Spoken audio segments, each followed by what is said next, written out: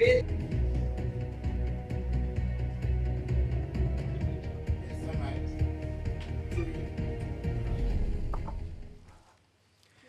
evening, everyone. I am Press Secretary Philomena Robertson. Thank you so much for joining us this evening. For this press briefing, we have present Prime Minister Dr. the Right Honorable Keith Mitchell, Acting Commissioner of Police Edwin Martin, and COVID-19 Coordinator for Grenada, Dr. Mitchell. Gentlemen, welcome to all. We are continuing in a state of emergency here in Grenada as part of the COVID-19 global pandemic. Prime Minister Dr. the Right Honorable Keith Mitchell will present an opening statement to you before you're allowed to field questions. Dr. Mitchell? Thank you, Philo. Microphone. Your mic. Thank you, Philo, and of course, good evening to all Grenadians, Caracunians, and Peter Martinicans at home and abroad.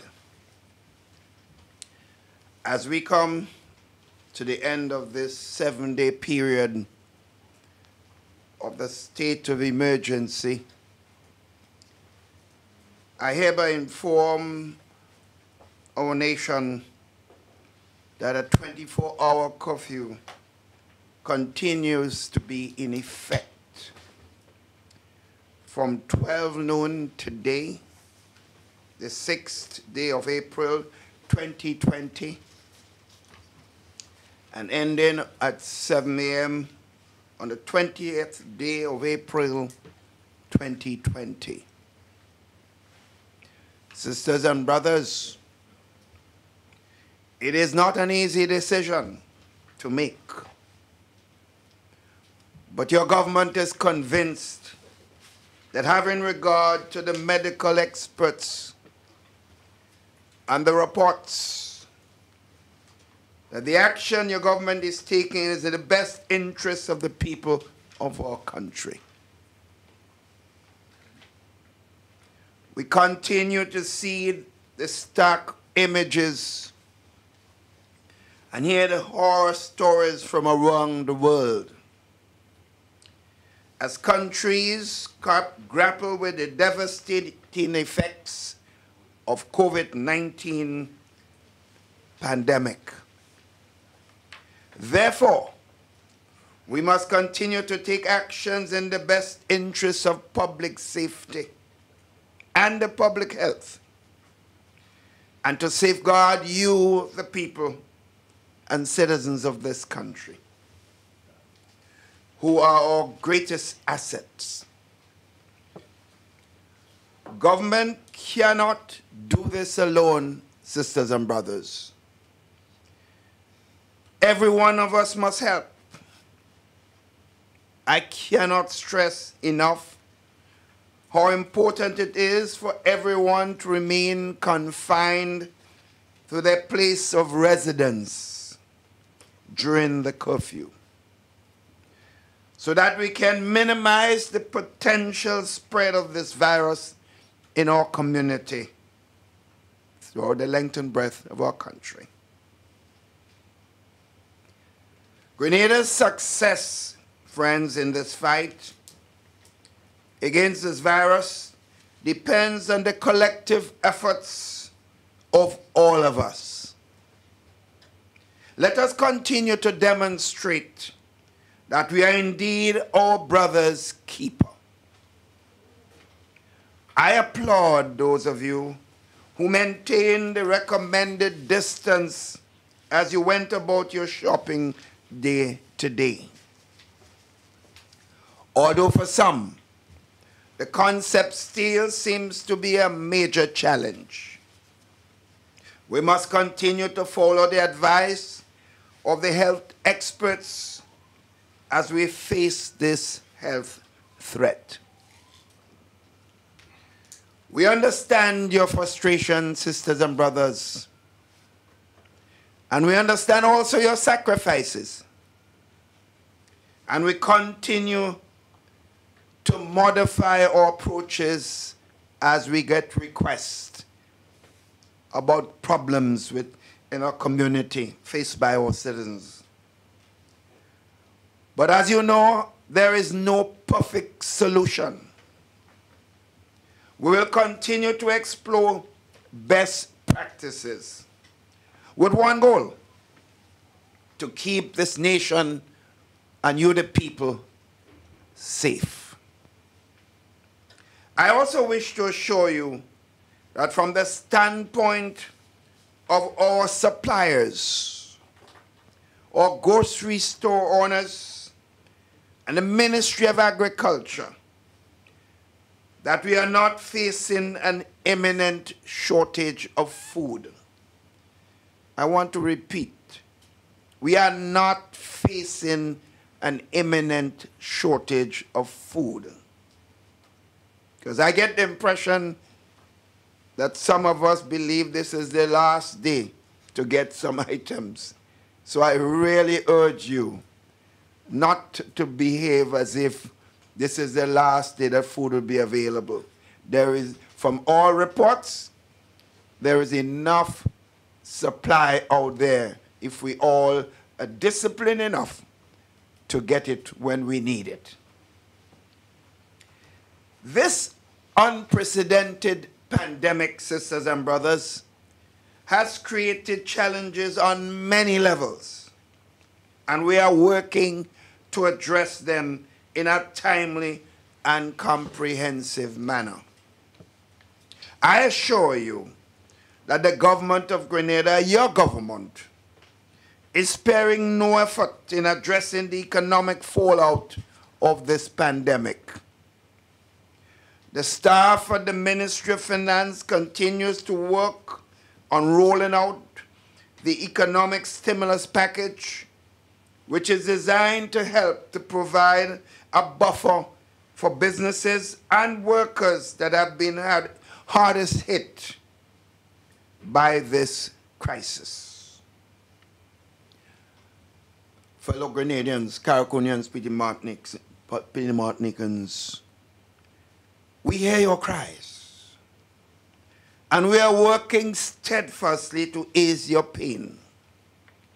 It is no comfort to me and members of your government to watch you in long lines at the supermarket. It is painful for me and for those of us in government. Government is also ensuring that vulnerable families continue to benefit from the seed program so they can still meet their basic needs. My friends, no address during this period will be complete without a sincere expression of gratitude for those at the front line of our fight against COVID-19. And therefore, on behalf of the government and people of Grenada, I thank our healthcare professionals and law enforcement officers, especially, for their daily sacrifices to ensure that Grenada is best positioned to weather this severe storm. I also thank all the essential workers who are powering the engine of this nation during this global pandemic. Sisters and brothers, I continue to urge compliance at all levels during this time. The state of emergency and the measures taken to protect the public health are only as effective as the compliance of all of us. On that note, I also need to make this point as a responsible citizen, and as a people who have a strong sense of community spirit. Let us be better about the way we treat each other. And I'm talking about a few of us, they may not be doing so. We have received some reports from the families of those affected by the virus. That they have been threatened and insulted in their communities. Friends, we have to keep our distance, yes. But let us not go down to the road to anarchy and insensitivity. This is not who we are as Grenadians, Caraconians, and Petit Martinicans. The fight against COVID-19 is only as strong as our weakest link. In fact, always bear in mind that those of us whom you're taunting today as your neighbors for having the virus, your turn might come tomorrow. We don't know what faces any one of us. Your turn could be on now, and you do not yet know. I make a strong appeal, therefore, on behalf of all our citizens, and in particular, our affected families, to anyone engaged in such disturbing behavior, to cease and desist from such negativity.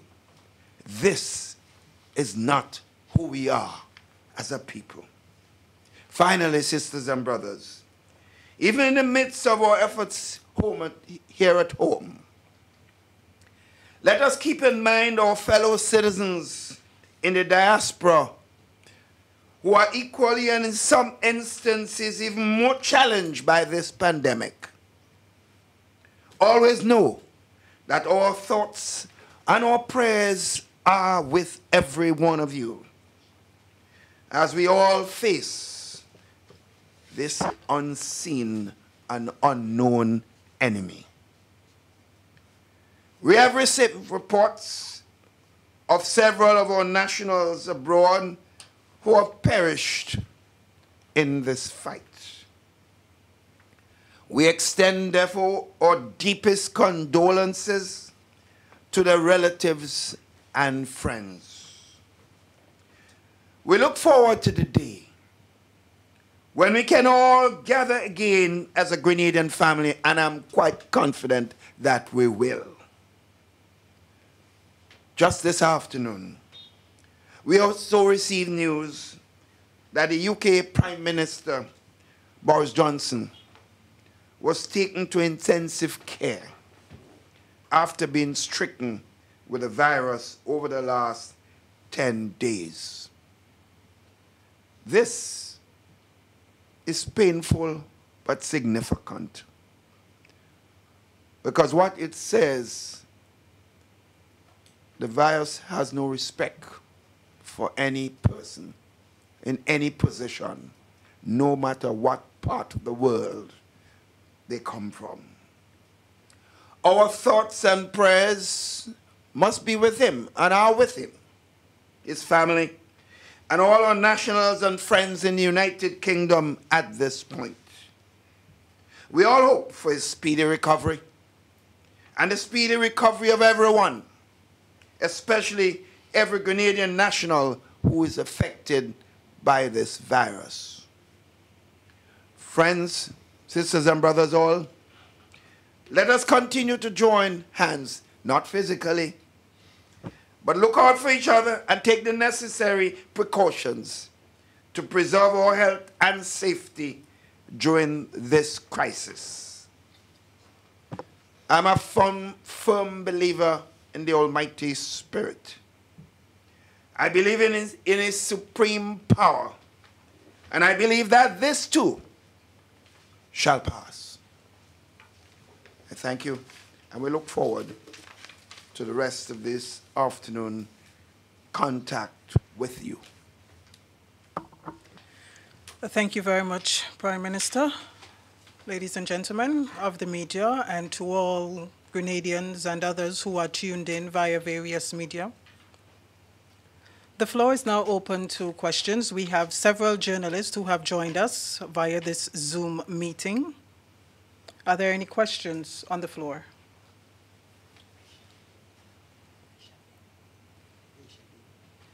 We have Rachel Bain with the first question. Rachel? Good afternoon, Mr. Prime Minister. Good afternoon, my dear. Good afternoon. Okay, I have a question. My question is twofold. One is with regards to the construction workers, and two, media workers. You spoke of your stimulus plans and stuff like that, but these two careers are not in it. So what measures are in place for media workers and for construction workers? Well, we assume that the media workers will be taken care of by their respective institutions, because it's clear that most media workers are continuing to perform their duties creditably. So I assume that is the case. The construction workers are in fact employed by specific companies and definitely would have provisions for situations like what we are facing. And we expect that that would be done. But remember also, Rachel, and I understand your question, and you have certainly have that right to ask about your fellow media persons. But remember, the government itself is facing enormous problems at this time, that our revenue is almost less than 50% at this point in time. So the government will not be able to help every single situation. In fact, we have to limit our initiative to help to those most affected by this pandemic, and those who we believe are more marginalized in the country. In fact, we do not expect every single hotel facility will be looking to government to pay their workers. We just will not be able to meet every single one of them.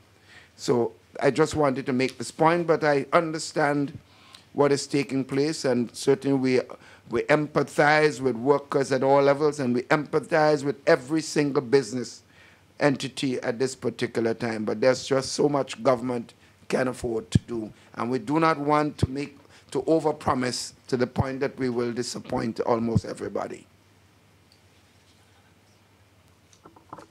Rachel, did you have another question, or was that it from you for now? Yes, I do. Mr. Prime Minister, what measures are in place for fishermen, those who have fishing as their only means of income? There's no other means of income. So what measures does the government have in place that would at least subsidize in some way or the other? That has come up with the COVID Secretariat, who has been leading the whole question of implementation of the stimulus package. But as you recognize, that the amount of work that had to be done in just a very short period of time to meet some sort of payment very soon to the workforce in many areas requires enormous amount of work.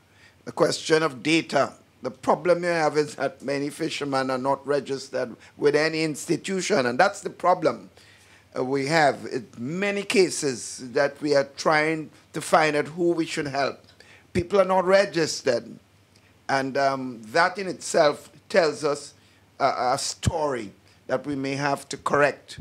Because if every fisherman and every busman or every vendor was registered with an organization and paying something to NIS to protect themselves in the latter part of their life, our job to be able to take some initiative to help them would have been much, much easier. But we don't have data. That would have to be compiled. It will take some time to do so, and therefore it would be unlikely that we'll be able to take any initiative with fishermen, particularly this month. So work will have to start to assemble some list of persons, and which category of fishermen we're talking about, which fishing vendor we're talking about, So we need to define these carefully, because we do not want to make broad statements and disappoint people in the final analysis. But we understand and empathize with all the workers outside it, and the fishermen are an extremely important part of our society, and therefore we need to look at this carefully, but at the same time do it properly and not overpromise. We have the next question coming from Sherry Anwell. Sherry Ann, you have the floor. Thank you, and good afternoon to the panel. I have a couple of questions for the Prime Minister. Dr. Mitchell, you mentioned a bit about the whole stage, and during the budget, it was you mentioned a bit about the economy is expected please turn down your audio. Grow at a certain percentage in 2020. With what's happening now, and you having to take such drastic measures, what's the present position you would say our economy will be in the coming months? Sherry Ann, it was quite difficult to decipher what you were saying. Can you please turn down your audio and then you can repeat the question?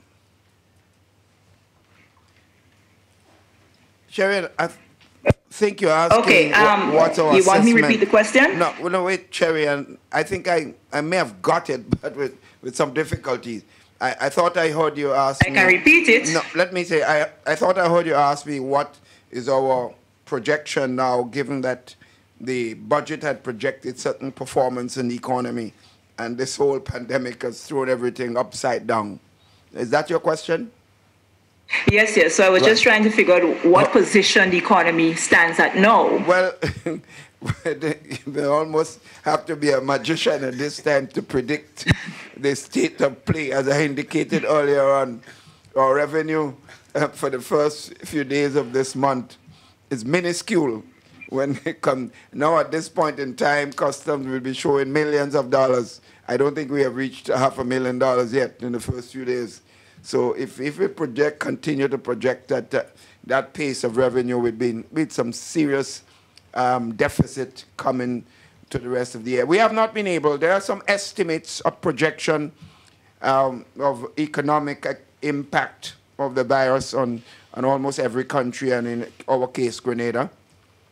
But I don't think you can say this scientifically. And as you know, I'm one who likes to make sure I have data to make prediction. But you can rest assured, and I could certainly predict, that we will be showing negative growth. It probably might be the first time in my entire life as Prime Minister that the country would have a negative growth. I don't see us making a positive growth, even if this thing ends in 3 months as being projected.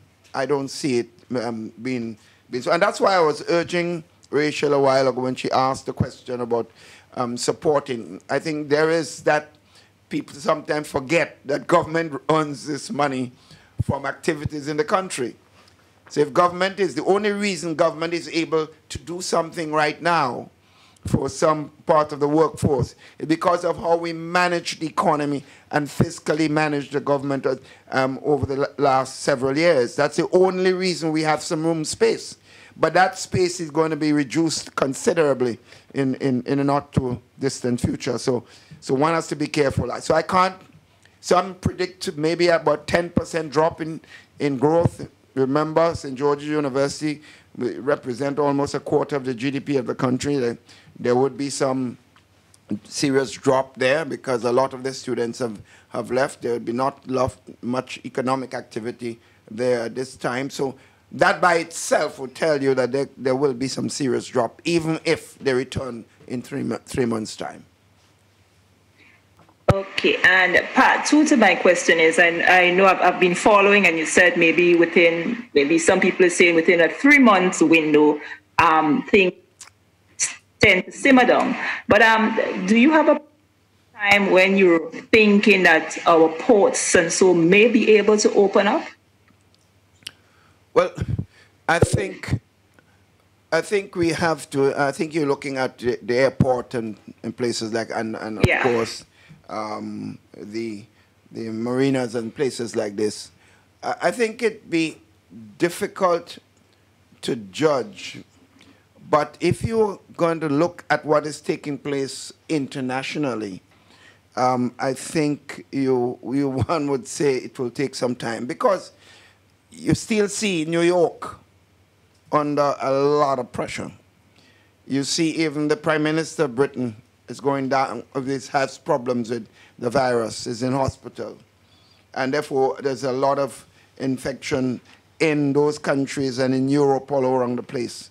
So unless we see a serious reduction, almost a stoppage of this infection in our traditional markets where tourists come, it's going to be difficult to open the border, because we may be opening to our own demise. So it's sort of difficult to predict. Hopefully, if things get under control within 2 months and then another month to make sure that it goes down to almost zero, then we can look at some methodology of opening our ports. But I can't predict that. It's very difficult to predict right now. Okay, so can I just put in a final question? In terms, you mentioned a bit about the families.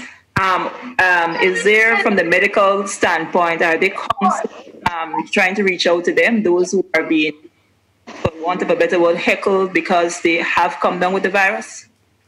I didn't get that. I didn't get that question. Okay. I was asking, you mentioned for people to refrain from saying things to the families who have contracted the virus. I'm asking if counseling is already available to them to help them cope through.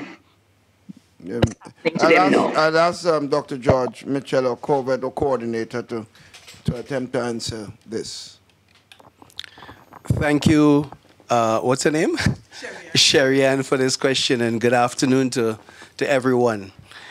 The answer to your question is we have reached out to the families, and I can give you certainty about that because I personally reached out yesterday and this morning to the family, ensuring that they are okay in the sense and that they know that they have our support. They have requested that we make statements, and as the Prime Minister did, and I was very happy that the Prime Minister made this call to ensure that persons don't continue to do this distasteful things that they're doing out there. So yes, we have, and the counseling, yes, is on its way. We have a team that is already assembling, and they will be contacting those persons. But to answer your question, yes, we have not left any stone unturned to ensure that these families feel safe.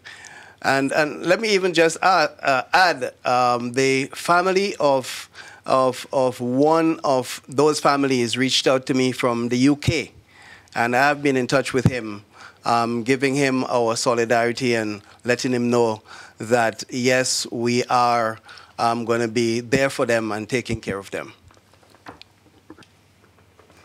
Thank you very much, Dr. Mitchell. Sherry, do you have another question?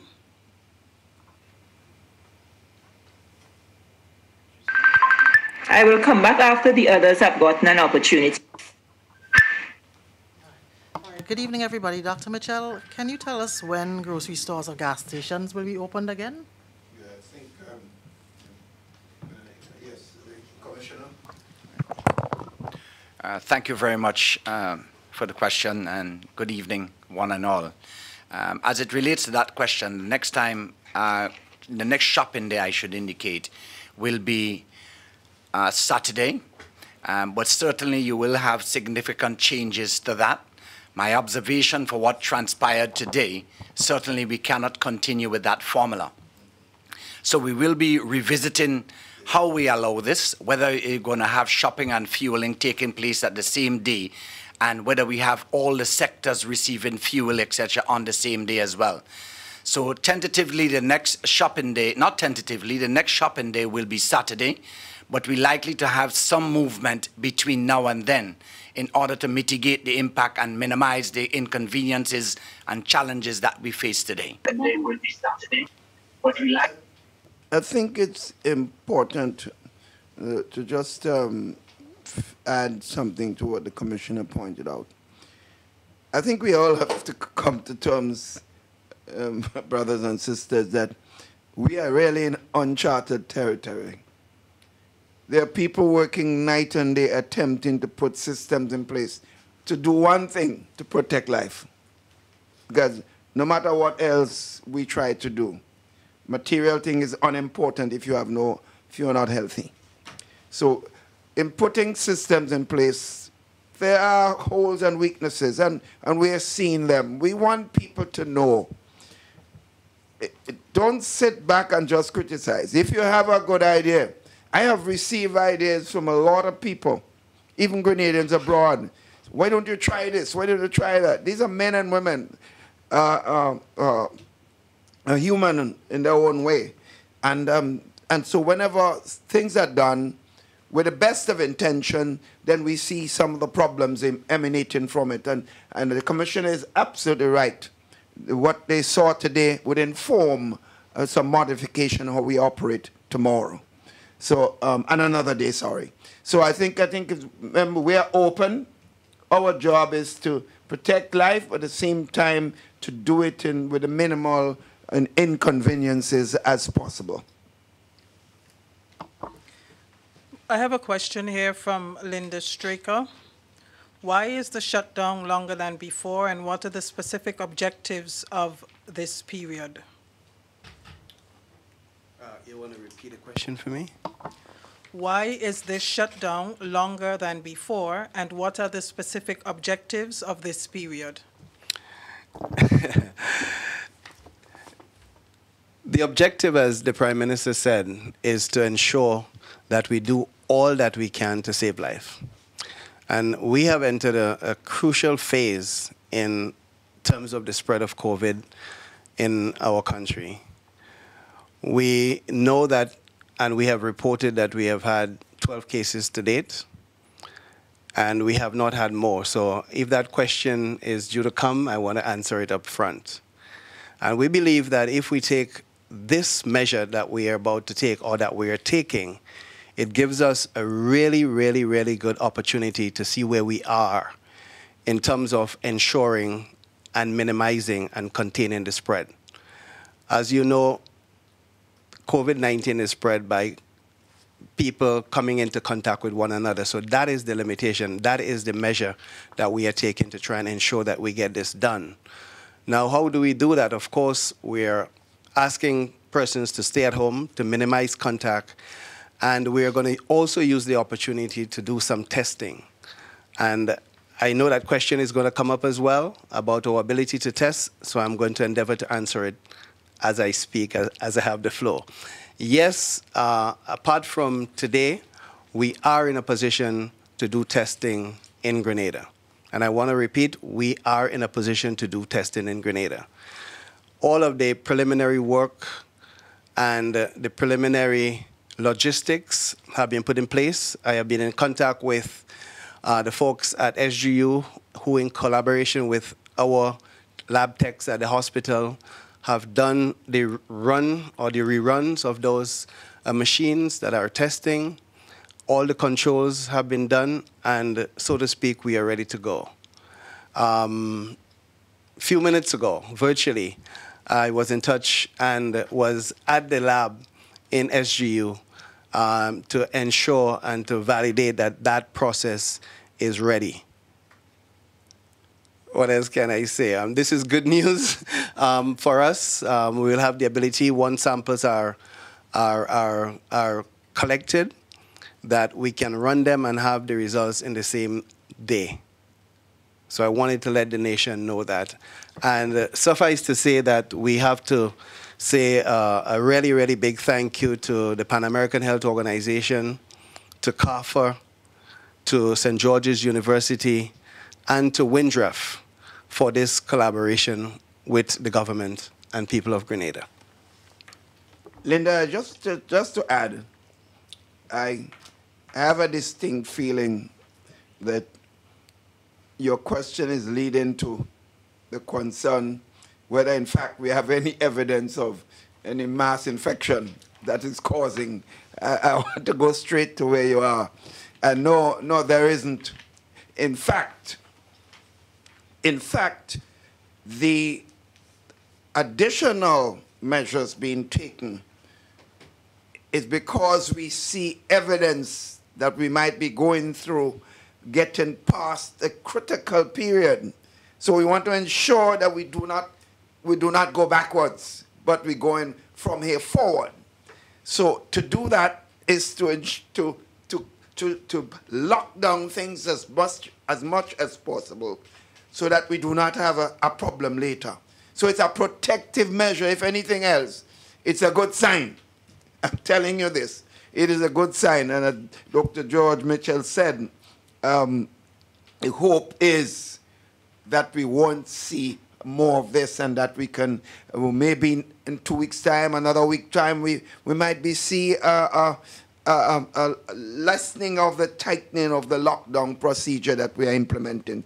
So I think we should feel relatively happier that we are locking down things so that that period where people were able to get infected, they will no longer be there.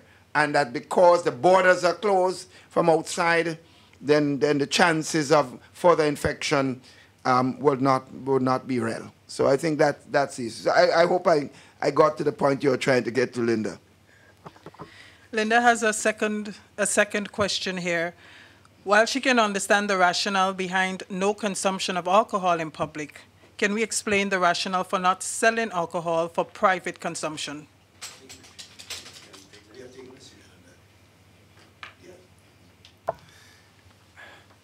The sale of alcohol in a general context is one that tends to, based on our own culture, that tends to pull people to gravitate together. And whether or not that be in a private or public space. And the intention here is to limit the tendency or inclination for persons who want to pool together, whether in private or public space, for the purpose of having a drink, cognizant of what our culture is. And again, it is another effort to try to attempt to make sure that we minimize the probability of persons getting together and minimizing the potential for any possible transmission that may exist. That's the long and short of it. Thank you. One other question here. There are companies who need to deposit checks to pay staff. When will there be banking? When will there be a banking day for such purposes? I will address this as well. We need to understand in this context, and not that we need to understand, but I'll just state what the state of affairs is. At this present time, what we are trying to achieve is to reduce the potential of the growth and expansion of infection in Grenada. And what we are trying to do in the shortest possible time to make sure that we stem further infections and start to reverse the trend. And yes, banks is a place where this actually happens, where not where transmission takes place, but that people gather. And as such, we want to minimize as much as possible the areas where persons do not have to necessarily gather. And if we can do that successively for short periods of time and we see evidence of a reversal, I am confident that we will see those facilities opening. Discussions from the meetings I have attended are already in train of the possibility of this happening in short order. So to make it a reality, what we are appealing to for persons is to continue to cooperate and support the initiatives that are in place so that we will be in a good place sooner rather than later, that not only banks but many other institutions, businesses and that are affected will be opened up and we can actually come back to some state of normalcy. Yeah, I think the bankers themselves and employers are concerned about their own health. Yes. It is recognized the people that came in and have been tested positive, they all went to banks, and that has scared the employees. And you know, money is one of the source of carrying possible virus.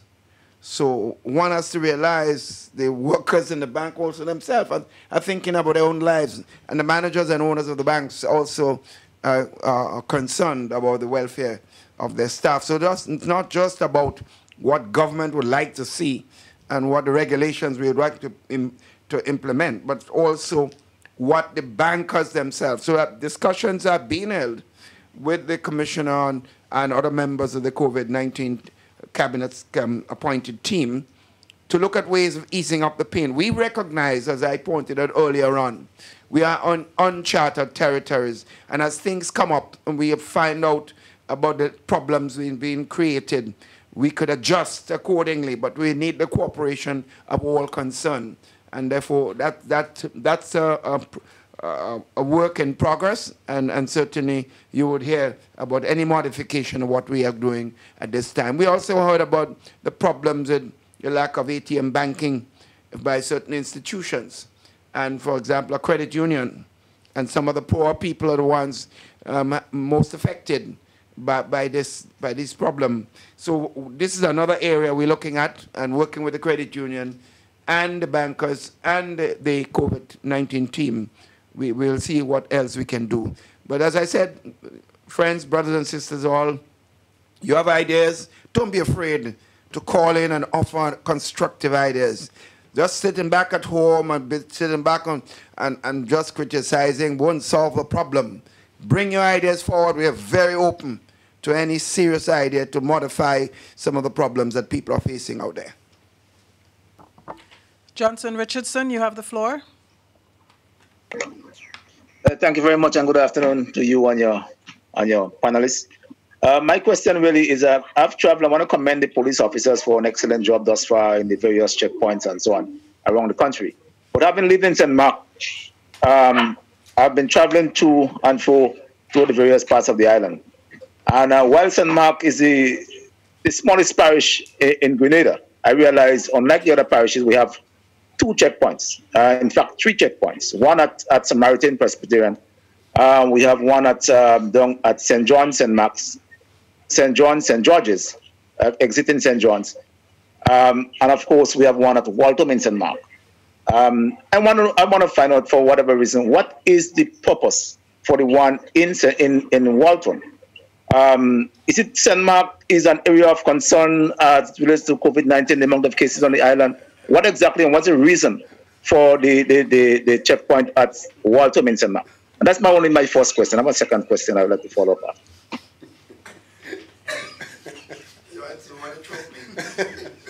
Thank you very much for the question. Certainly, the establishment of the checkpoints primarily is to control the movement in and out of parishes. So obviously, you would have definitely at least have one on either end. If, however,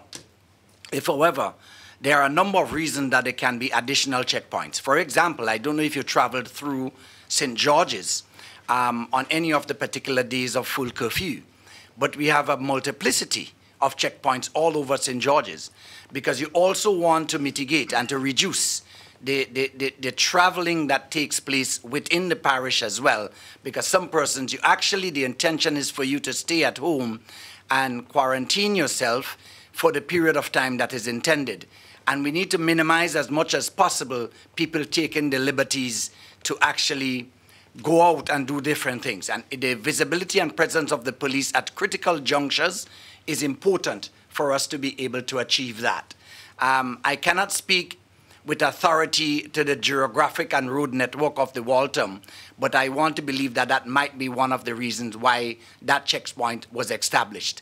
But you've charged me with a responsibility here, and I will look at St. Mark's in particular after this press conference. Thank you for the question. Johnson, you had a second question? I will look at St. Mark's in particular. Yes. After this press conference. Yes. And I just want to follow up on the first question. Really. Yes. Philo. I said there is only one. There are only one or two Johnson, supermarkets. Please turn down your audio. Please turn down your audio. Yeah, there are only 2 supermarkets in St. Mark, and they're both located at Victoria. So people coming out from the northern part of St. Mark would not be able to access those supermarkets. And if you have the boundaries at the parish boundaries, then it's basically impossible to access those supermarkets for the people at northern St. Mark. You know, and that's a problem. But my second question though is restocking the supermarkets in the respective parishes. One of the concerns I spoke to one of the owners of a supermarket this afternoon, and his concern was that while there are the restrictions for movements, the service trucks that enter St. Mark's, enter the area, are basically empty when they get to St. Mark. All right. So they are requesting permission to travel out of the area, and knowing that there are restrictions in place. If provisions can be made to have them, while the service truck cannot reach them, that they go and get the supplies, so at least the people of the area can be taken care of. Thank you very much for the question again. Actually, that is a measure that we have taken. However, St. Mark did not come to my attention. One of the things we try to do is to give the best possibility that every parish can have all the supplies that we require to serve the communities. And so we have made the decision, and I know there have been, from St. Patrick in particular, some of the suppliers there, we allow them to travel to St. George's to collect supplies, in addition to having the supply trucks from St. George's come out, to do exactly what you are asking. We will look at the St. Mark situation, and if there are suppliers that can do that on the days that we are doing it, we will adjust it. We have also realized that doing the restocking on the days that are shopping may not be the best option. We need to make sure that the shops are well stocked before shopping days. So going forward, we will revisit that as well, because the shop is empty and the trucks are now leaving St. George's to bring up supplies. It makes no sense. So we definitely will look at revisiting how we do the time for the supplies to come out, that when we do shopping days, all the shops and supermarkets, mini-marts, etc., should be properly stocked. And the crisis of waiting for stuff to come up should be a thing of the past and should not happen again. So thanks for the question and the ability to bring out that bit of information. Commissioner, while you're on the subject of restocking, we have a question from Carriacou in terms of allowing cargo boats to come up to restock the supermarkets and the shops up there. Okay, thank you very much for Carriacou. If my memory serves me right, I think Amelia, the boat Amelia would have left today with supplies for Carriacou. We continue to collaborate with Carriacou, to the Minister and the Ministry of Carriacou, to meet the needs peculiar to Carriacou needs. And today, certainly, I know I had to give passes to a number of farmers to bring produce onto the boat in order that Carriacou can have adequate supply. So I believe that the Amelia should be carrying up supplies for Carriacou today, and probably in Carriacou already as we speak, maybe, depending on the time of departure. Thank you. I just want to make a point, maybe slightly controversial, but I think it's important in the context of public health. I have a concern at Carriacou and Peter Martinique in the context of what is taking place in the Grenadines. St. Vincent has not locked down their borders. And I mean, I have to speak to that because I have to be concerned about life. I cannot tell the leadership of St. Vincent what to do, but if their decision affects the life of the people of Carriacou and Peter Martinique, I have to be concerned. A lot of people get foodstuff from St. Vincent, and therefore one has to be careful. The borders between St. Vincent, the Grenadines, and Peter Martinique is almost open. The Commissioner and his people would have to be doing a lot more work. The fact is, if we close our borders because of the possibility of infection, whether it's from a Caribbean country or whether it's from the United States or China or Russia, or wherever the country comes from, we have to protect our people. I remember when this all started, there was all this concern about Chinese coming here. The infection we've had so far have not been any Chinese coming in here with anyone here, right? I want us to be concerned. As I said, I am speaking. I know it's controversial, but I am not the type who like to hold my mouth when I see something it's absolutely necessary to speak about. So we have to protect our brothers and sisters in Carriacou and Petite Martinique from what is taking place in the Grenadines at this particular time. Junior George, you have the floor. Thank you, Philomena, and thank you, Mr. Prime Minister. Also, thanks for recognizing the folks here in the diaspora. Right now in New York, I'm in Queens, one of the hardest hit areas here in the United States, where it's a difficult situation. It's emotionally trying on all of us, depressing. Every day, every minute of the day is sirens and that's what we're seeing here. So I appreciate the fact that you recognize the folks in the diaspora. We really are going through a lot at this point in time. But my question is, after looking at a news article that came out from Barbados, where the Barbados authorities are saying that certain equipment was held back from entering Barbados after it was ordered. My question is, does Grenada have any problem getting equipment as far as ventilators and other personal protective devices that are not meeting our shores because of it's been withheld or hold up by any other authority outside of Grenada? Junior, first of all, let me empathize with you, with the diaspora community, yourself, and all of those who we are watching the reports of what is taking place in Queens and Brooklyn. These are places where there's a high concentration of Caribbean people and Grenadian people. So I could understand how you feel, and all of us feel at this particular time. So I think I just want everyone to understand that our prayers are with them at this particular time. I, in fact, lost one of my former cricketing brothers, Kingston Murray, who passed away. He was one of Grenada's fearsome fast bowler in the 70s, who played with me. So this is taking a lot of toll on a lot of families throughout the length and breadth of this country and those of our friends and brothers and sisters abroad. Now, to answer specifically, we did get information about what took place with the Barbados situation. What is happening, even in America, you notice there is this competition between states.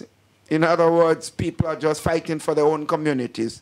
What is happening in America now has a problem with ventilators, and it's insisting that all ventilators must be kept in America. So any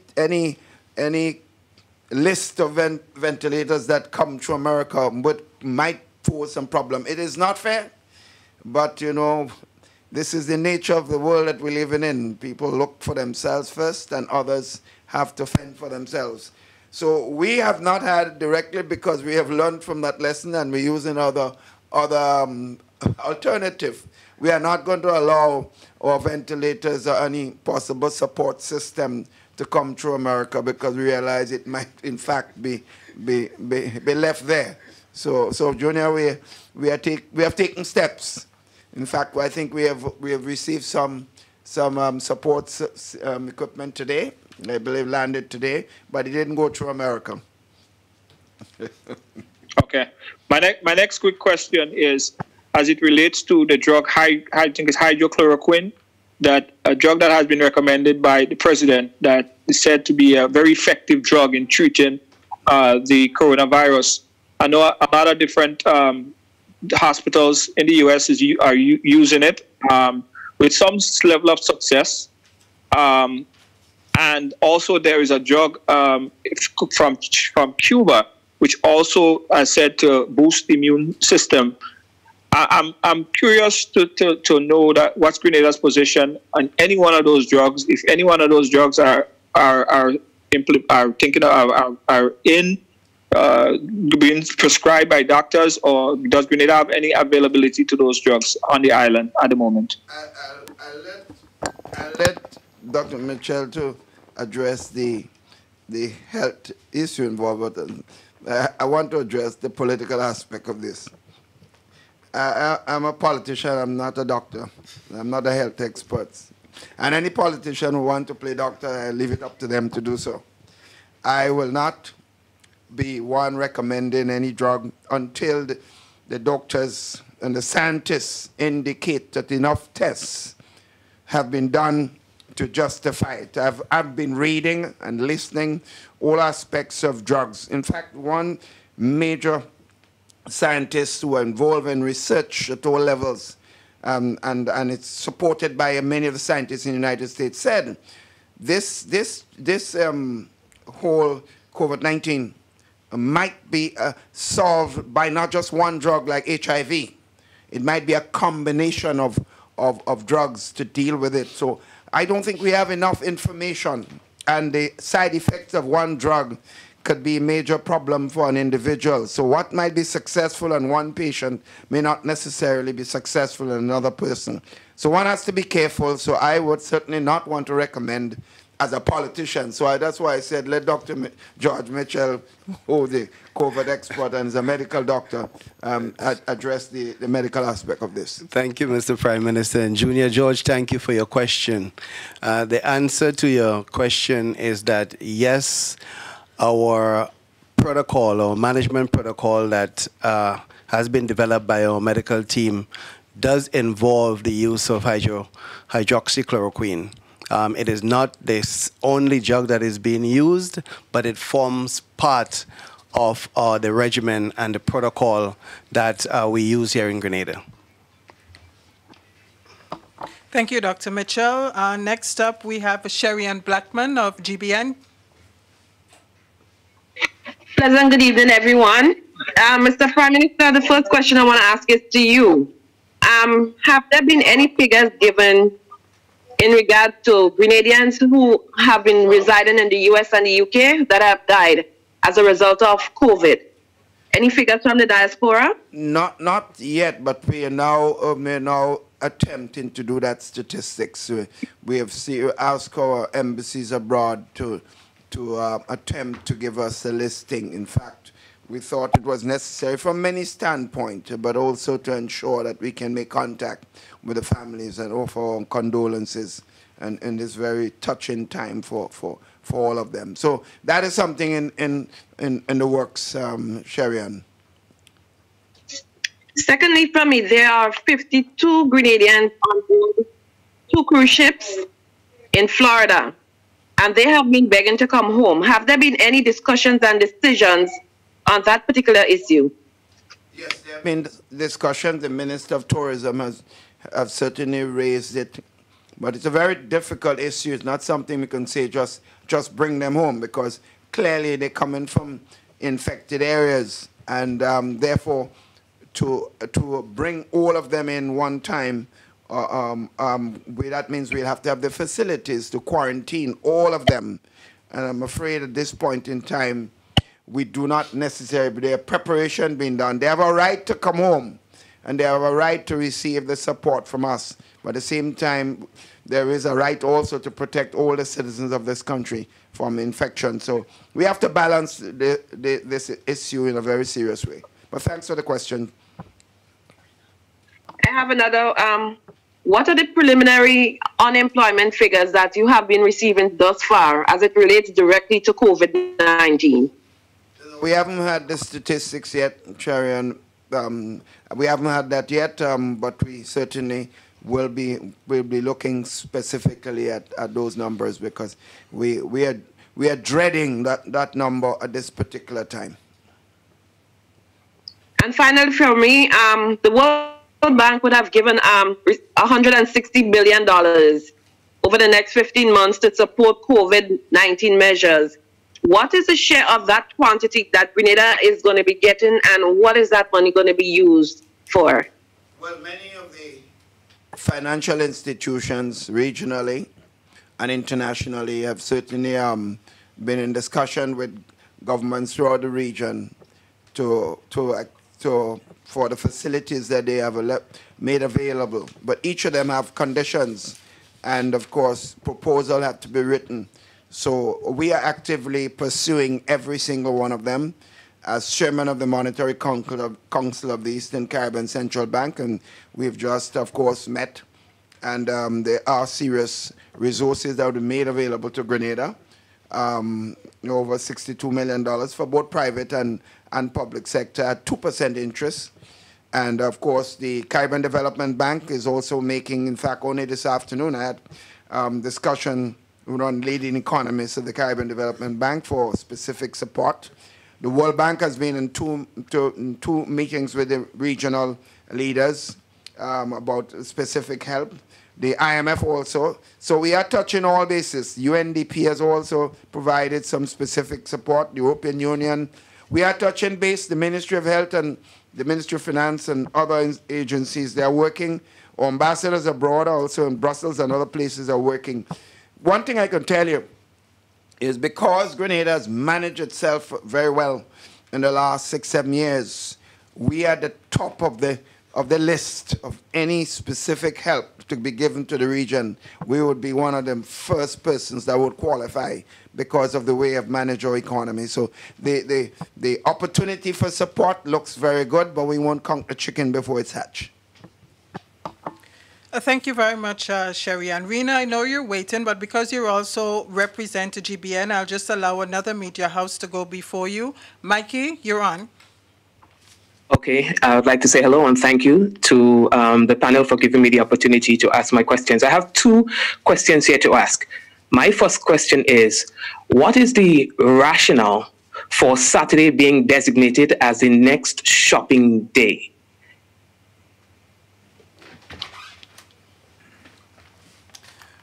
Mikey, how are you? I hope you're doing well.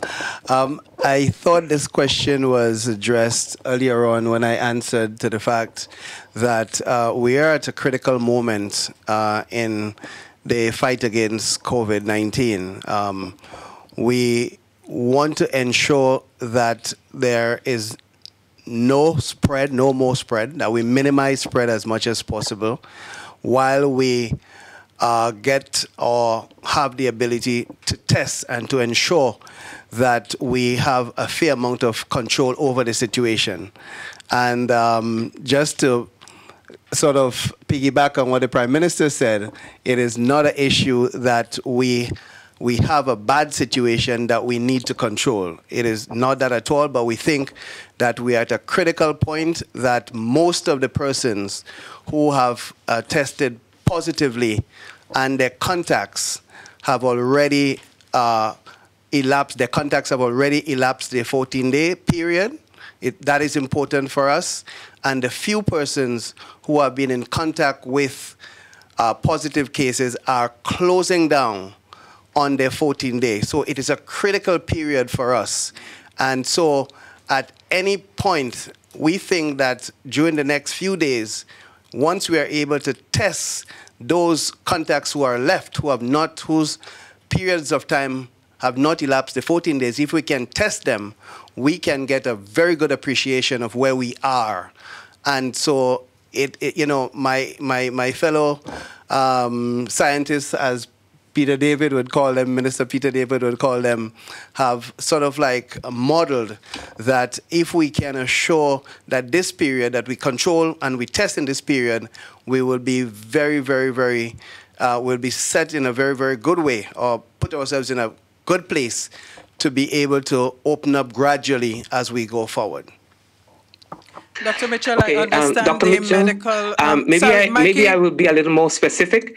I appreciate that explanation, but with regards to Saturday being a possible challenge for some persons of the religious community, I was trying to understand what's the difference between a Saturday and a Sunday or on a Friday. Okay, Mikey, with all due respects to our folks who are Seventh-day Adventists, and just so that you know, that is a religion that I have a lot of respect for. As a matter of fact, I grew up in that faith, and the serious consideration was not given to open on a Saturday to disrespect any religion per se, but we just thought that it was the period that we needed to ensure that things that we had a hold on so that we could have opened up. But I think that was the decision. COP? Okay. I just have one more question. Mikey, just Dr. Mitchell. Yeah, just one point. I believe the committee, there were discussion today. I was not part of the committee discussion, so I assume I'll get some report on this later. But I think that point is understood. And we will certainly be looking at ways in which we can deal with this, because it is a concern, and we don't want any religious community to feel marginalized or dealt on an even hand by any decision that we take, because we value the religious community and the role they're playing in helping us in this very crucial period that we face in this country. Okay, thanks for that explanation. And my final question is, there's a lot of concern regarding community spread. How do you determine who gets tested for COVID? Is it purely based on symptoms, or is it based on likelihood of contact with an infected person? And I'm asking that question so that we can get a better appreciation for the mechanism that is being used to detect community spread. Very smart question, Mikey. Yes, our epidemiologists and all the modelings that we have formulated gives us the opportunity to test who we think are most likely to have contracted the disease. So we go on a model of exposure. So for example, in terms of priorities, at the moment, our number one priority is to test persons who have been exposed or in contact with persons who have been positive. So that's our first and immediate and our greatest priority at this time. The second priority for us in terms of testing are going to be persons who healthcare workers, for example, who have been on the front line. And not only healthcare workers, COP, but police officers who have been on the front line, and anybody who have responded in some way to a COVID-19 case. And our third priority is going to be anybody at this time who comes down with some form of viral illness, so that we are not just narrowing ourselves to persons who have potential exposure, but just in case we have anybody out there, we are also going to be looking to test them. So we have modeled so that we try and minimize us losing or anybody escaping that net that we have created. If I may just extend a bit on this question. What Dr. Mitchell has explained is also captured within the new drafted regulations for this period, where the strategy is to be able to capture everyone who has been in contact with anyone of suspicion or anyone that is having any flu-like symptoms.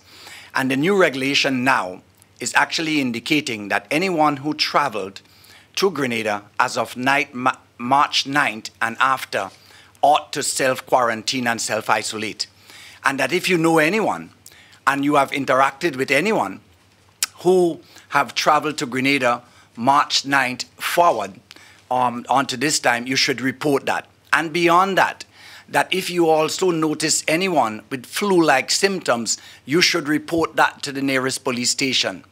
And that if you yourself are experiencing flu-like symptoms, you should also report that to the nearest police station, who of course will pass the report on to the medical unit. And the reason for that, as Dr. Mitchell explained, is to broaden, now that we have the capacity for testing, is to identify the potential of persons or the number of persons having symptoms and our ability to have early interventions, possibly testing. So at the end of this period, we really should be in a good place. I just thought I make the point to tie that intention explained by Dr. Mitchell with how we are also capturing it with regulation. Rena Pear, you now have the floor. Okay, good night to everybody. I have a couple questions. I hope that I get to ask all of them.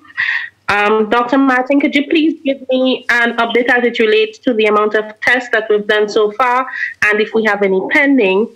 Also, could you give me an update as it relates to the elderly? What has been done for them? It's been a while I've heard anything. So could you give me an update as it relates to that? My other questions is directed to Prime Minister and you, Mr. Commissioner Martin, but just waiting for Doctor to answer my questions. Thank you for your question, Rena. To date, we have sent down 45 tests to CARPHER. We have had results for all of them, so we have none pending at this moment. The elderly, what is happening as it relates to the elderly? Well, during our plan, you would remember that point 4 on our strategic plan was to specifically attend or to mitigate our elderly folks becoming ill. We thought that it was an important area for us. We have heard all and seen all that has happened in the diaspora where facilities, elderly homes, etc., had a lot of casualties, and we really wanted to make sure that we protect our elderly folks.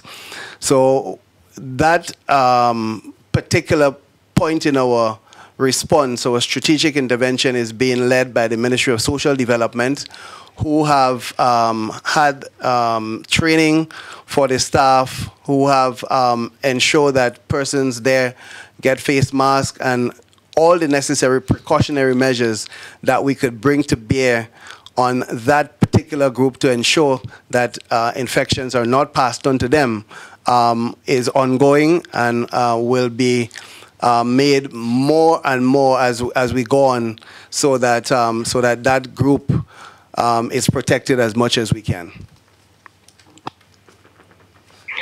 All right, understanding that persons cannot access the bank and maybe they are not able to access the salaries because some of them would have been home for a couple of days without receiving the salary due to the, let's say, the fortnight not ending at that time. A lot of people are now relying on their family members overseas, including the elderly, who by now I know a lot of people complaining that they would have spent the money that they would have received the last Thursday of last month already and not able to shop. Is there any consideration MoneyGram and Western Union being open anytime?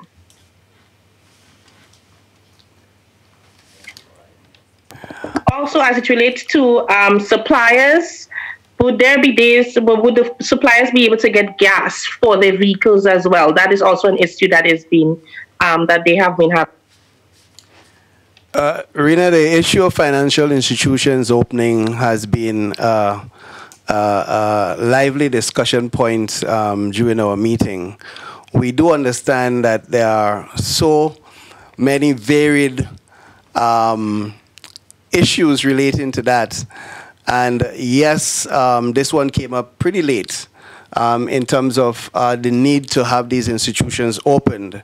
So yes, that would be taken on board to better serve that percentage of the population who rely on that. But that would be a decision that would be contemplated on as we go forward. On the issue of gas for suppliers, if I can answer that for you, we have identified very clearly that this is 2 days now that suppliers have been going around the country supplying. So of course I don't think they can do a third day without gas. So the strategy will be, and this is not just for suppliers, but we also have a number of workers who are working the supply chain as well that need to provide with fuel, salesmen, staff who are stocking the vans, etc., that needs to go out. So together with my preliminary remarks or my initial remarks as it relates to a new strategy in ensuring that our shops are stocked before shopping day and not suppliers coming with supplies when the shops are open but empty, that strategy will also take on board making sure that the workers as well as the supply trucks have fuel up, and be able to operate seamlessly. So that will be considered. Thank you.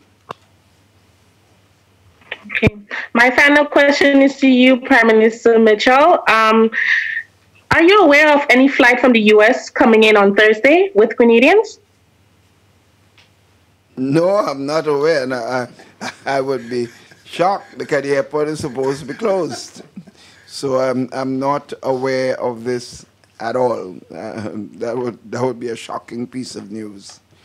So no, Rena, I'm sorry.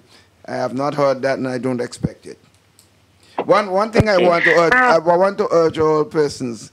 It's unfortunate, but they have all sorts of rumors. I saw something this afternoon. I couldn't believe it. It was purporting to come from an health expert in Grenada. They close down everything, get ready, because things are in bad shape. You know, and I think what was being sad about this is it was being forwarded to a lot of other people who got scared. And if it reached me, it tells you how scared people were. And I think people just have to be discerning at this time, listen to official statements from the government. We have no reason to lie to you. To lie to you is to lie to ourselves and of course, to be found guilty later and pay a heavy penalty. We have the independent persons involved in providing information.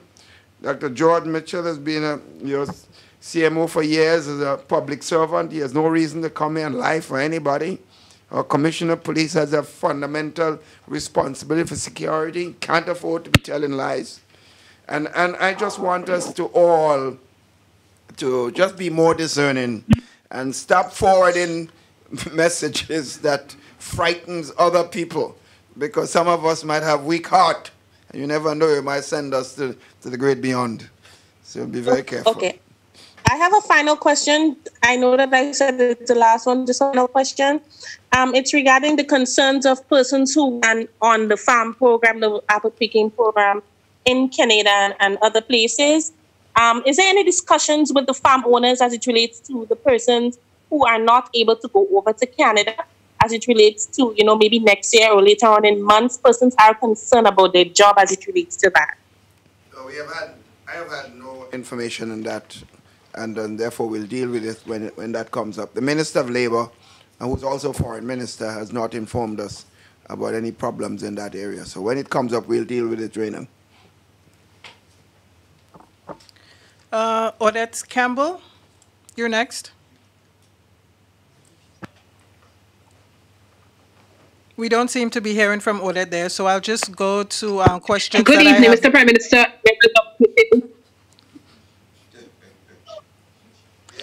Go ahead, Odette. What is the timeline for payments to persons identified as beneficiaries of the stimulus package who have already submitted information requested? As question one, timeline for payments to beneficiaries who've already submitted their information. Question two, would NAWASA be offering concessions on rates since people are required to sympathize monthly? Well, I think the issue of the information, I think the workers and businesses can submit their information as early as possible. And while there are deadlines, I don't know that we've received information slightly late that we would not want to proceed with dealing with it. So I think we can certainly want to ensure that we can do so. But the thing about payment, as you're aware, the problem and challenges we have is that everybody's on lockdown. And the public servants are also on lockdown. And it requires a lot of paperwork, a lot of information. So that's why I want to compliment. There are a lot of excellent public servants. We have those who have not stepped up to the plate, but there are others who have provided human service night and day, attempting to contact all hoteliers, all businesses, to look at the workforce and going through the list and deciding how much we can be able to pay people in a given time. But we hope we can do so by the 20th of April. But don't stick me to that too completely, because I know I'm not the one doing the hard work of going through the data and doing the things. So while that's our intention, because we want to do it before we look at government payroll, which we also, the staff has to also do. So there are a lot of challenges there or that at this particular time. I can't remember the other point you raised. What was the other point? What? The second question, Mr. Prime Minister, would WASA be offering concessions on rates since people are required to sanitize? Poor WASA. WASA already don't get enough money to meet the fundamental bills. We are looking at the more lucrative companies, Grenlec and the telephone companies. They're in a better position to provide concessions, and therefore we are asking them to do so, and we're certainly behind them in that respect. But I don't expect NWASA was not in a position. If anybody has to do anything with water rates, it would have to be government again coming forward and providing the resources, not NWASA directly, because they are very challenged at this particular time. Thank you very much, Odette. Prime Minister, I have a question that came in here via message. What support is there for persons with agricultural produce that is spoiling? We have, in fact, been looking at this. The marketing board has been looking with the Ministry of Agriculture, attempting to work with the farmers. We are looking at some sort of help for the market vendors, even if it's just a one-off that we are looking at. So but that's the problem with this. Some of the things that we want to do. The question of collection of data, who to pay, who to provide support to. So you could have the best of intention, but we can't throw government money away. And at the same time, we can't leave out those who are badly needed of the support. So it's a very complicated situation. I assume after we've done the first set of payments, we expect to see some people coming forward and say, well, I was left out, and would you consider me? So that's an area it's a work in progress. Thank you, Prime Minister. I just want you to wear your chairman of the Monetary Council hat for a moment here. What is the preliminary economic impact facing the sub-region? I know the council met recently. What was discussed along those lines? Well, they are expecting a tremendous drop in economic activity for the entire sub-region. The estimates are run to sometime ranges from 10 to 30, 40% drop in economic activity over the sub-region. So it's going to be high, but as I said before, there's no data right now that we can use to make a scientific and correct estimate. But we expect within another month or two, there should be enough information that gives us an opportunity for good projection. Thank you very much. Thank you, Prime Minister. Leslie-Ann, I think you have two questions for the other two panelists. Yes. First of all, as a Commissioner, how are we going to address the congestion in subsequent days for shopping, and if there's a prolonged period of shutdown? And then for Dr. George Mitchell, from the Ministry of Health standpoint, how encouraged are you with Grenada's efforts in the fight against COVID-19? Thank you very much for the question. There are a number of factors, first of all, that we believe contributed to the congestion we witnessed today. We experimented for the first time allowing persons from the parish of St. David to come into St. George. And that was a conscious decision, bearing in mind that there are no large supermarkets, mini-marts in St. David, to provide adequate support to the needs of the people there. So the first day, which had some challenges, the measures we put in place for the first day was inadequate to handle the volume of that increase. So certainly we have recognized with the increase in vehicles with passes for caregivers and farmers and suppliers have to come on board, and workers, police officers, nurses, all of the essential services.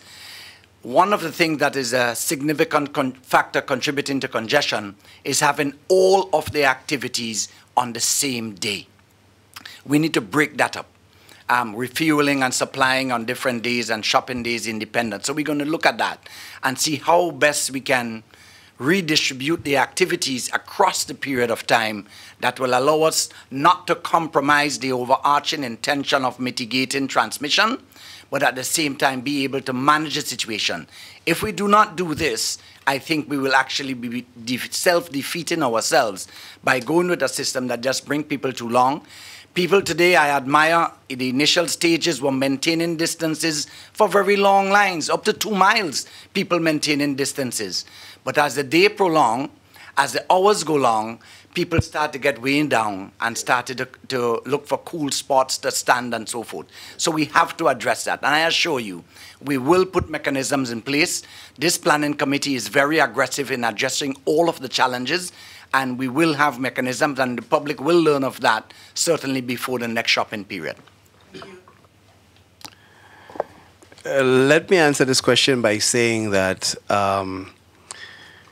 or actually taking my hands off to the men and women that represent the Ministry of Health at all levels in Grenada. The hospital staff has been tremendous. The Ministry of Health staff has been tremendous, working overtime. I don't know how Kevin and the guys do it. Absolutely fabulous response. And at the level of the community, our district medical officers, our nurses, they have gone out of their way to make sure that we are in this position that we are in. Our contact tracing teams have done a wonderful job. You know, by and large, I can almost put my hand up and say that the response of our medical community in Grenada is up there with the best in the region. And that is why we are where we are today. And if we continue to do the things that we are advised to do, if we stop spreading the rumors, that we will be in a good position. If we observe our social distancing, that we will be in a better position in the next few weeks' time. So I want to commend our staff. I want to give them, you know, all the kudos that they deserve, and to ask them to continue to serve our nation as the patriots that they have been. Dr. Mitchell, I have a question. Read the preparedness of Carriacou, the hospital there, in the event that there's a COVID-19 case identified on that sister island.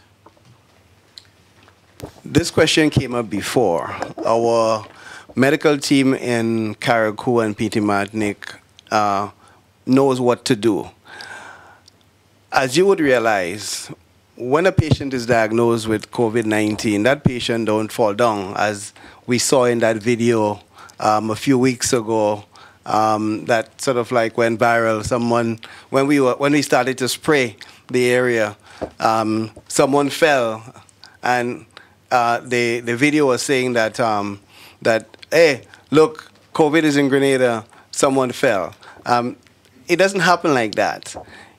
As you can see with the persons who we have diagnosed here, the persons are basically sick with flu-like symptoms and so forth. And as such, the protocol is that that person is managed, and if, unfortunately, that person needs further attention or hospitalization, then that person would be transferred to Grenada. If anyone who needs the type of support that you would get in a hospital, as we call assisted ventilation, the mechanism has been put in place to transfer that person from Carriacou or Petit Martinique to Grenada. The kind of expertise that you would need on the island is just not available there, and that is a fact. Thank you very much, Dr. Mitchell. Members of the media, I know you have several remaining questions, but we've been at this for now an hour and 30 minutes, and we recognize that some stations do have to go to their newscast. With the questions that you still have remaining, please continue to send them in, and myself and GIS will continue working and providing the answers to those questions via interviews that we will conduct over the next few days or so. Gentlemen, thank you so very much. I would like to invite you to make some closing comments. Maybe we can start with you, Commissioner. Thank you very much, Ms. Robertson. I just want to take the opportunity to thank the general public for their continued cooperation and support, and particularly to recognize the effort and the growing trend that we are doing in maintaining physical distances, and from what I've seen today, certainly the growing practice of us using our mask in public space. This is a very difficult task for all of us. And I just want to appeal for tolerance, patience, and understanding in these trying times as we work together through this very difficult situation to find ourselves in a better place. And before I conclude, it will be remiss if I do not say a special thanks to the members of the RGPF for their continued commitment and dedication to duty in this very, very trying time, not regarding the circumstances and not regarding the fact that we are actually in a fight against an invisible enemy. I want to encourage you, colleague officers, to remain focused and to remain committed to the cause and continue to serve our nation with distinction and professionalism. Thank you. Thank you very much, Commissioner. Dr. Mitchell? I will be very short. I just want to reiterate our appreciation for the persons that have been on the front line, all our healthcare professionals at all levels. I also want to say thank you to all members of the public who have come forward in one way or the other to the cause, those who have supported us, those who have said to us, shut down the country, guys, this is the best thing to do. We appreciate your support, and I also appreciate those who have actually criticize what we have done and come forward with suggestions. It makes us a better people. It makes the response better. It tells us that you care about Grenada. So all in all, I want to just thank everybody for their continued support, and I want to give the assurance that the COVID committee would work night and day to ensure that Grenada and Grenadians remain safe. Thank you very much, Dr. Mitchell. And now to the other Dr. Mitchell for the final word this evening. Yes, let me just, in closing, reinforce the comments of Dr. George Mitchell and, of course, Commissioner Martin on the compliments given to the health workers, the frontline persons, and the police officers, and all the persons, ordinary citizens who are coming forward and providing help to the elderly out there. I think we want to commend you. To the religious community, I also want to hold my hand out to them for their continued support and also providing leadership to their community at this particular time and guiding them to be safe. I do want to add my comment in that particular area. But I also want to commend my cabinet colleagues for their continued support and hard work and putting themselves on the front line, really, with the different constituents. We had a virtual cabinet meeting today online, and it was as effective as being there together. So we are doing what we are advising others to do as much as possible. And I just want to compliment all of the people of our country who are sticking to what we believe is necessary to be done. I just want to add a word of caution as I attempt to drive around sometimes to look and see what's happening. I see some of our elderly citizens sometimes unwittingly, unknowingly, walking around or sitting around, and I think it's a responsibility of all of us, if we see it in our community, to advise them that that should not happen, because they are the most vulnerable persons in the community that we have to be looking at. And I also have to warn others, the country as a whole. Brothers and sisters, remember, the health of your health is one of the most important things. I do not ease up on my daily exercise. I think this is absolutely crucial.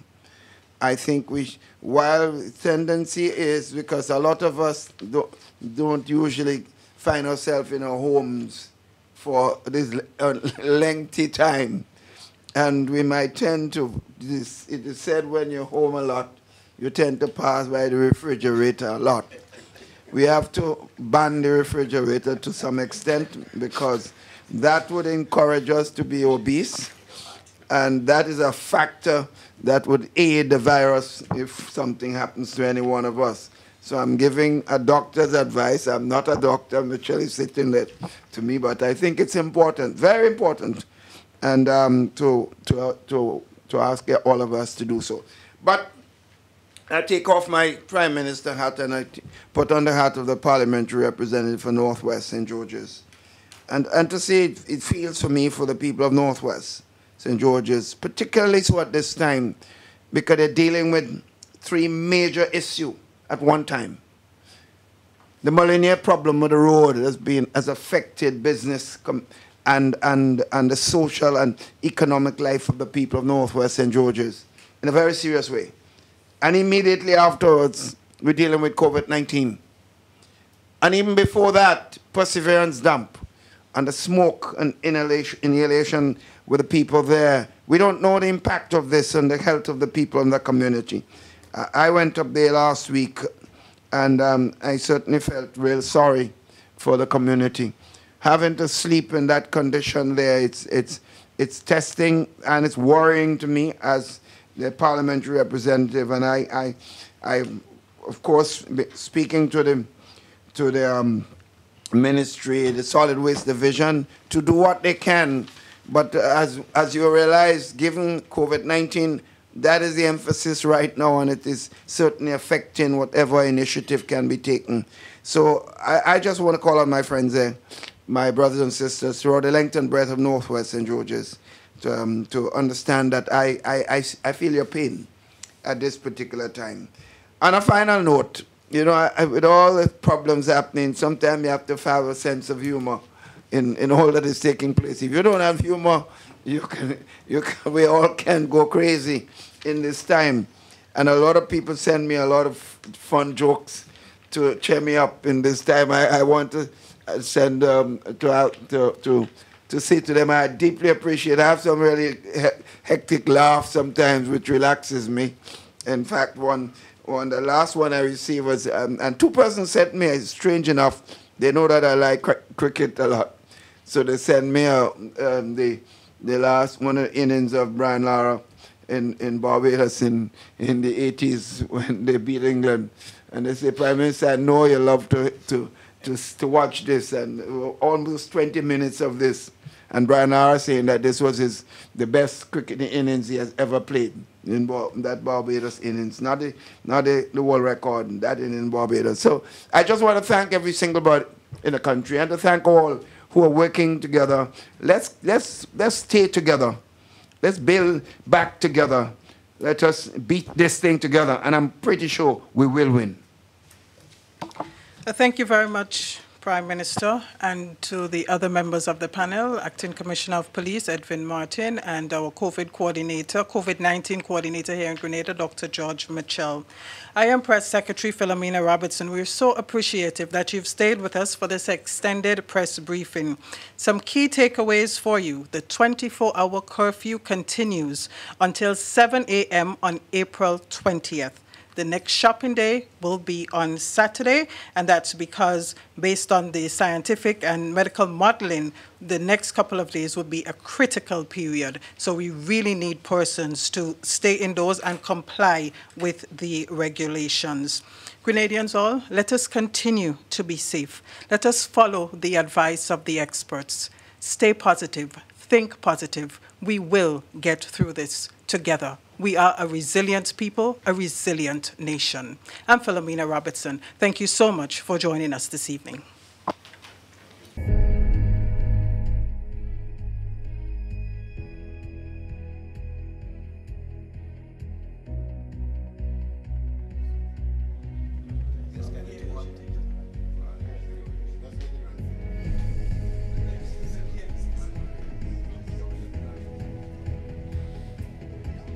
Bit